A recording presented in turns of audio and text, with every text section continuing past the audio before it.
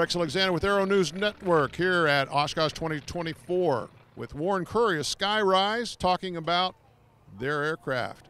Warren, tell me a little bit about the augmentation system that we have in this aircraft. Yeah, so what we're doing here at Skyryse, we've been working over the last 7 years to develop this STC that will be certified next year.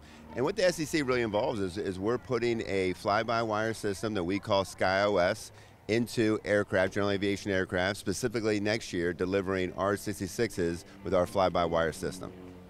Pilots coming into this will experience something a little bit different than the normal helicopter pilot as far as feel, because you don't have a collective and you don't have pedals, you really don't have a cyclic. What do you have? We have a single control stick. So with a fly-by-wire system, you can do, simplify the operations of the cockpit. So the collective, the cyclic, the pedals have all been removed, and you control all that for the single control stick. It's still the same flight parameters you have with traditional controls. Now, looking at some of the things that we deal with as helicopter pilots, you and I have both been in those positions. What about the aerodynamic deficiencies we all know exist? So vortex ring state, weathercock stability, a loss of tail rotor effectiveness. What's this bring to the table? Yeah, so the cockpit is asleep, but as you and I as pilots, really it's what's in the back of this aircraft and that safety that's going to protect us, right? So the fly-by-wire system provides dynamic flight envelope protection. What that means is essentially keeping you inside of that safety diagram of where the aircraft can operate safely, perform effectively, but not allowing you to get into things like vortex ring state or other flight parameters that could put you in an or a hazardous condition. Now, from a standpoint of certification of the pilot, licensing, what kind of differences are we talking about? Yeah, there's a little bit of similarity. So if you're a helicopter pilot already, right, you can convert into the Skyryse One, probably anticipate 6 hours or so of training.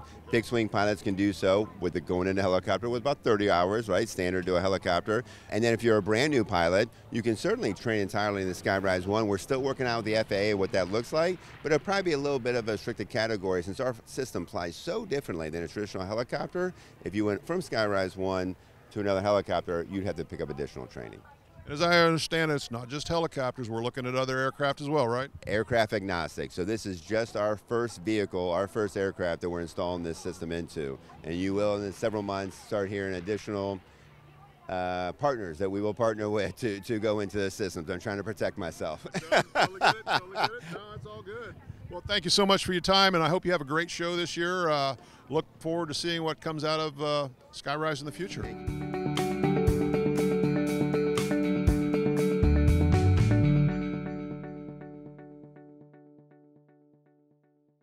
Are you ready to ace your FAA drone pilot knowledge test, get your remote pilot certificate, and start earning money? Well, flying a drone is a great tool that can open up new business opportunities for anyone. Realtor, insurance adjuster, videographer, or commercial weekend drone warrior, you need to fly legally.